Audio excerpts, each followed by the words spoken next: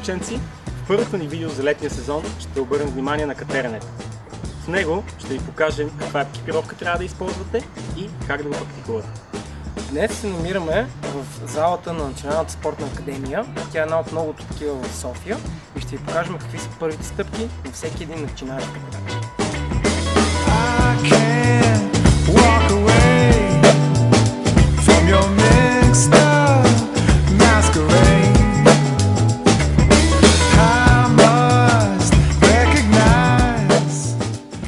Преди да започнете да катерите, е хубаво, разбира се, да загреете. Загрявката е подобна като тази при сноуборда и целта е да се раздвижат всички стави, за да можем да подготвим тялото за натоварването, което го очаква. Екипировката, която ни е нужна, са спадрили, които е добре да са удобни и прави. Обикновено половин или един номер по-малки от нормалния ви, в зависимост от марката. Следващото нещо е турбичката за магнезий, която колкото по-шарена е, толкова по-добре. И разбира се, самият магнезий. Това е белият прах, който не позволява на ръцете ви да се потят. Препоръчваме първите няколко опита за катерене в зала да са с гуминки, за да видите дали изобщо този спорт е за вас и дали ще ви хареса. След което може да преминете към закупуването на ескадрили. След като вече сте си набавили екипировката, преминаваме към същинската част.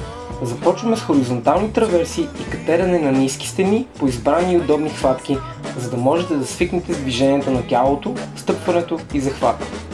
Много хора си мислят, че за да катерят се изисква да имат огромни бицари. Това в никакъв случай няма да ви е излишно, но ако имате добра техника, не се налага да бъдете батки. Научете се да стъпвате добре и да разпределяте тежестта си правилно, така ръцете ви ще се уморяват значително по-малко и ще може да катерите по-продължително. Това беше първото ни видео на тема катерене и ще се фокусираме върху този спорт до края на месец май. И тук искаме да ви обърнем внимание, че това е нещо опасно и съветваме да преминете начален курс на обучение при някой професионалист, преди да започнете активно да се занимавате с него. Това бяхме ние, беше и Марко от Guidebook. Може да ни последвате и харесате във Facebook и Instagram, за да видите какво сме ни подготвили следващата седмица. А то ще бъде катерене на горна установка. See you guys!